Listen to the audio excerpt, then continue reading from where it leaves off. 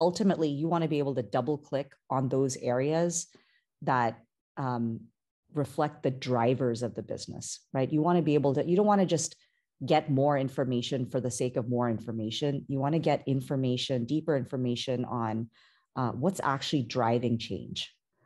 You know, if it's, and sometimes you have to do that by looking at data at a customer level. Sometimes you might have to look at that at not just a product level, but even a kind of sub-product level, if you will, like being able to understand, you know, if you want to just understand why did revenue grow in this cohort earlier than in these other cohorts, like that's a question you want to answer.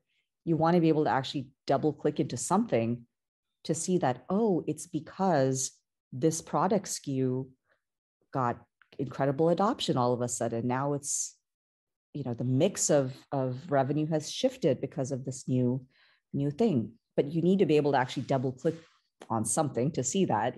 If you don't have that level of a deeper level of information kind of indexed to the revenue, it's harder to do that, or it just becomes a data project that takes, you know, weeks on end. So being able to actually like quickly double click and say, that's why,